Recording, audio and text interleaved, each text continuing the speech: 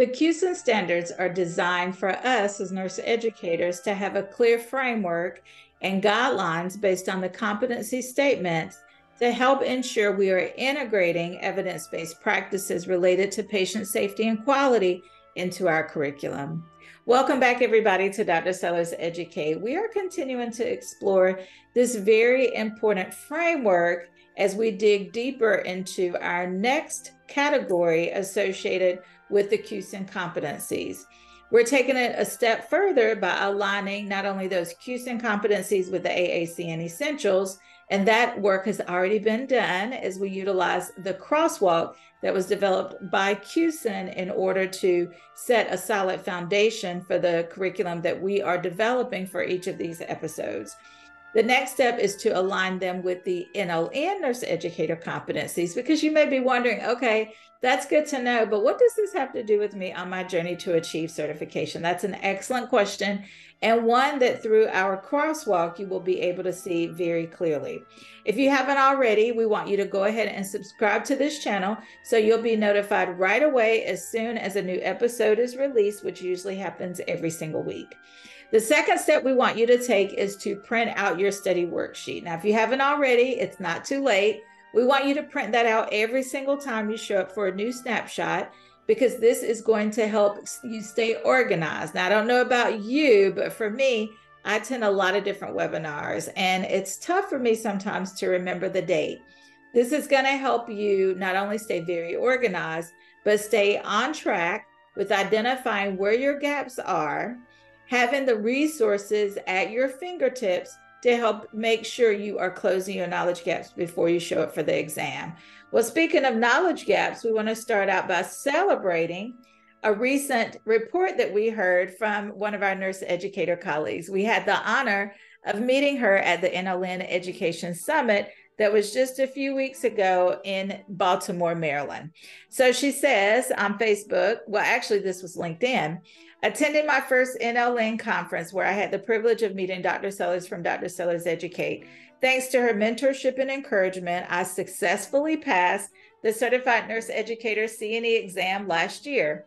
Her live prep course, study plan, workbook, and additional resources were invaluable.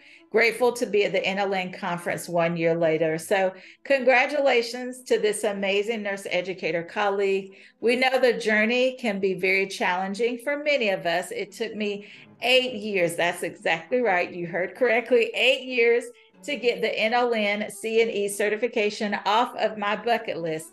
Life happens. There were kids, there were deployments with my husband because he's a retired Marine.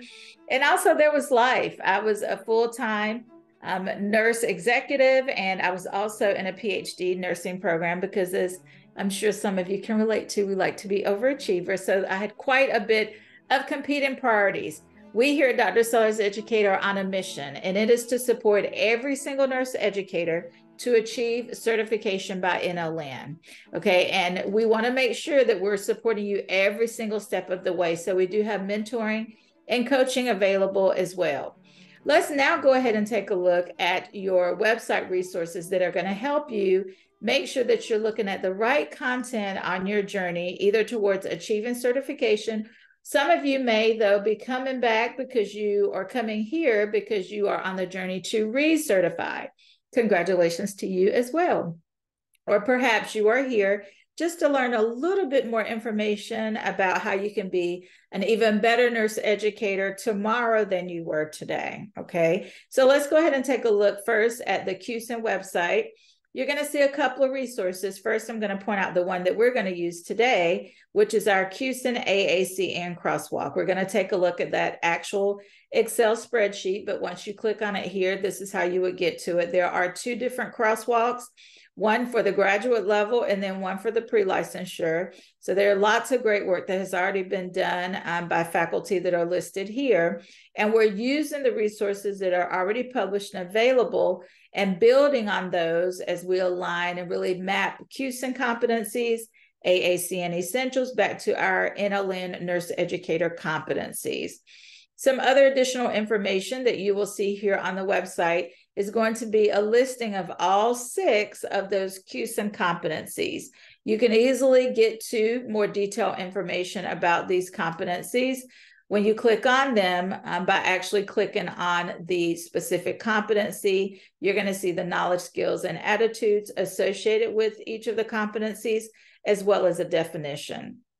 Hallmarks of Excellence is the next resource we want to point out. Now, this is published by NLN, and it's been a couple of years ago. At the very bottom, you can see that it was published in April 2020. But this was work that was completed by NLN after there was data retrieved through a national survey by NLN amongst the membership and selected thought leaders in nursing education is what they utilized to develop these hallmarks of excellence. Okay, and then the last resource that we want to take a look at is the actual QSEN crosswalk by AACN. QSEN, if I can get that out, QSEN AACN Essentials Crosswalk. Okay, so this is the document that you can get to from the website that we just looked at. And we focus on the entry level tab, but you can see that there's a breakdown with a lot of detailed information, which is a wonderful detailed information, by the way, to really help guide us as we are developing our curriculum or perhaps even revising our curriculum based on feedback that we may have heard from students, or it could be based on our healthcare partners' feedback about our students' inability to perform a clinical practice, or even our own faculty, if they want to take a closer look at alignment within our nursing curriculum to the QSEN competencies and statements as listed here in column C. All right, and then the last document that we're going to be looking at in our time together today is going to be the crosswalk that we have developed here at Dr. Sellers Educate to help show strong alignment between these competencies and the NLN Nurse Educator competencies. We started the previous episode in looking at communication and patient safety. And in this episode, we are taking a look at the category of clinical knowledge to support patient-centered care. It is aligned with the NLN Nurse Educator competencies of facilitate learning, and that is mapped back to CNE and CNE Novice. Curriculum development aligned with all three of the exams, and facilitating learning in the healthcare environment aligned with the CNECL detailed exam blueprint. There are several different competencies that we could have pulled out that map back to this really important category. However, we did want to just give you a snapshot of content to help you continue on your journey. Before we get too far, though, into our content review, we want to make sure that we take the time to look at our thought-provoking question. We always like to do that. And in this episode, as we focus on the specific patient-centered care category, we wanted to take a look at a statement associated with this specific content. So when we look at patient-centered care, it focuses on the individual from a holistic, coordinated, and evidence-based perspective. In the context of this type of care, what does shared decision-making refer to? All right, so we have three options because we have adopted the practice that NLN will be moving to effective in 2024 for all three exams. We understand that one of the exams, CNE Clinical, is already moved to three options. All right, so that's why you only see three options in front of you. So we have A, making decisions based on the physician opinion and family's request. B, involving patients in healthcare decisions and considering preferences. Or C, reviewing documentation about patients' wishes for their health care. So what you want to do is you want to think about what is the best answer. Remember, this is a thought-provoking question for a reason, right? We want to stimulate thought. However, there is one best answer that we're going to be talking about in our time together today.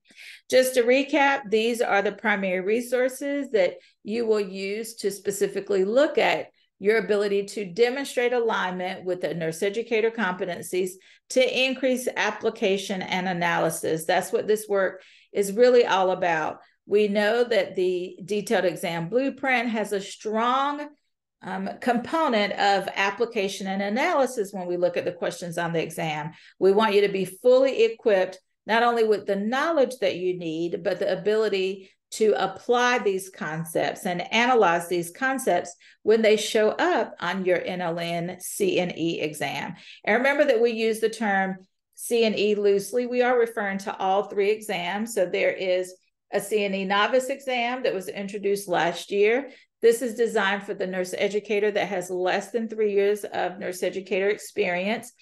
And then we have the academic nurse educator, and then we have the academic clinical nurse educator as well. All right, so now as we go back to the crosswalk that we have developed that aligns the NLN nurse educator competencies and includes the hallmarks of excellence with the QSEN standards as well as those AACN essentials. Okay, so we've already introduced the nurse educator competencies as associated with patient-centered care. The next category we're taking a look at is going to be the hallmarks of excellence. Okay, it goes back to this document that we looked at here. You're going to see the detailed information that we use to align our crosswalk with these competencies by clicking on the actual hallmarks of excellence document. Okay, and that will open for you. And then you're going to see a lot of excellent detail, which we'll go ahead and show you here. In case you haven't seen it already, this is a resource that we also use to map our curriculum with all of the content, especially when we use it for the refresher course regarding recertification process. Okay, so this is the document, the Hallmarks of Excellence document that was developed by NLN, as we saw previously, to help ensure that we are clear about the indicators or the behaviors and the descriptors that we should integrate into our nursing programs to ensure we have a nurse educator program or a nursing program that is achieving a high level of excellence. Okay, so that's what that document actually looks like. And now we want to go back to the crosswalk. And in this crosswalk, what you're going to see next is the specific details related to the, there we go, the actual hallmarks of excellence. So it's 4-2 and 4-4. The responsibility for us to create innovative evidence-based curriculum. This allows us from the patient-centered care category to engage with students in a way that they're able to interact with patients and families who are diverse in terms of lifestyles and beliefs. We provide experiences to students for them to develop a competence and a confidence to advocate for patients and families, and they're able to connect with our patients in a way to ensure their needs are met. That's what advocacy is all about. The QSEN domain that is aligned with this specific category is going to be patient-centered care. The QSEN KSAs, again, we just pulled a couple of these to demonstrate alignment with the content under the nurse educator competency that we're taking a look at. Okay, so K, the knowledge is integrate understanding of multiple dimensions of patient-centered care. The skill is that students will be able to communicate patient values, preferences, and express needs to other members of the healthcare team. And the attitude is that the students will be able to value seeing healthcare situations through the patient's eyes, advocating for the patient, listening to the patient, respecting the patient's beliefs and opinions as it relates to the type of care that they want to receive. The essentials domains, it's tied to and connected to 4. And again, there are plenty more that we could have tied it to, but for purposes of this brief snapshot, we just wanted to give you some key domains associated with the patient-centered care. First is going to be domain 1, knowledge for nursing practice. 1.3c, the ability for the student to demonstrate clinical knowledge founded on a broad knowledge base, okay? And then domain 2 is person-centered care, the student being able to engage with the individual in establishing a caring relationship and to integrate assessment skills in practice. We know that Tanner's clinical judgment model spells out the 4 different phases associated with the development of clinical judgment. So we also want to make sure we're aligning our outcomes and our learning experiences for our students in the clinical setting with Tanner's model. The third domain is 6, interprofessional partnerships. Students are able to communicate in a manner that facilitates a partnership approach to quality care delivery. We know in nursing we don't act alone, right? We collaborate with the team of professionals to provide high quality patient care. And then the last domain is professionalism, is domain 9, aligned with specifically domain 9.2, the ability to employ participatory approach to nursing care. So again, we're not acting alone, that each team member is respected and we're valuing their input regarding the patient care delivery process. So what are the teaching strategies that we want to focus on? Well, that's something for you all to think about, but we want to go ahead and share some references that will give you some suggested ideas to take a look at. So first is going to be the quality of care and patient safety, Billings and Halstead, pages 95 to 97. Interprofessional clinical education, page 335 in Billings and Halstead. What should those effective clinical teaching skills look like from an educator standpoint? And also, how do we validate that we are ensuring and ensure that we are meeting those clinical learning objectives with our students? Okay, so pages 336 through 340 will provide some additional context associated with this specific strategy. What does a prepared faculty member look like? How do we get prepared for the clinical experience? And then how can we prepare our students? So content is going to be on 340 and 341 in Billings and Halstead to help you close your knowledge gap. The resources that we've looked at, you can see those are listed here. The NLN C&E blueprint, that's the detailed exam blueprint. It is included in the NLN C&E clinical and C&E novice candidate handbook. Okay, so each of them have their own candidate handbook that also includes that detailed exam blueprint. All right, so now that we have went over the crosswalk, each of the categories, we're going to go back to what are some of those teaching and evaluation strategies. So hopefully you've had a chance to write those down on your worksheet, and some of them may include simulation activity. We can develop a scenario and allow students to receive formative feedback from us based on their behaviors, coach them around some more effective behaviors associated with patient-centered care. We can also include unfolding case studies. We can engage in learning circle within the classroom setting so that students are really able to ask questions and to clarify concepts related to person-centered care so that indeed they can meet these essentials and also these QSEN competencies and standards that we have described in our snapshot today. Okay, so let's go back and take a look at how you did when it comes to our thought-provoking question. So if you chose as the answer B, you are correct. All right, so let's take a look. B is the correct answer, involving patients in healthcare decisions and considering preferences. It's probably fairly obvious, but A leaves the patient out, right? When it talks about shared decision-making, don't be tricked by the fact that it highlights the fact that we want to include the physician opinion and the patient and the family's request, but we forgot about the patient. Okay, so that's why that one is not correct.